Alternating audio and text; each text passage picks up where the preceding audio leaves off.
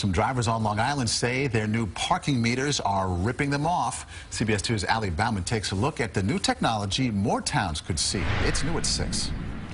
So long to the days of cranking quarters in Cedarhurst, the village has rolled out a new fleet of parking meters for 1,500 spots. But drivers want them out. Go back to the old ones where you just put the quarters in. Cedarhurst is the first in New York to have these high-tech meters. The village was chosen for a pilot program by the company and got them free. They're touchscreen and accept credit cards, but drivers say glitches in the new technology makes running errands more expensive.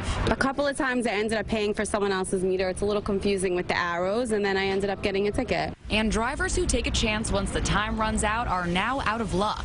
These meters have cameras pointed at the parking spots, and once the time expires, it sends a photo of the car to the meter readers. Once the meter is expired, probably 2 to 3 minutes after that, I'll be notified on this tablet. Patrick Feehan says he hasn't noticed a big increase in tickets, and the city mayor says this feature can end up helping drivers. With the video information that we get, we can run stolen car plates, we can run for scofflaw plates. So if the meter still has time in it and you drive off, the meter zeroes out, which means the next person who parks there can't use that time that you paid for. Let's say I have 45 minutes left. Why should I give it to someone else?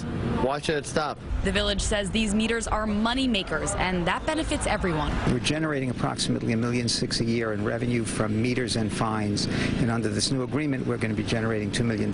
Drivers do have an initial 10-minute grace period once they first park, but for many, these meters just mean frustration. In Cedarhurst, Bauman, CBS 2 News. But drivers can also remotely add money to their meters using a smartphone app.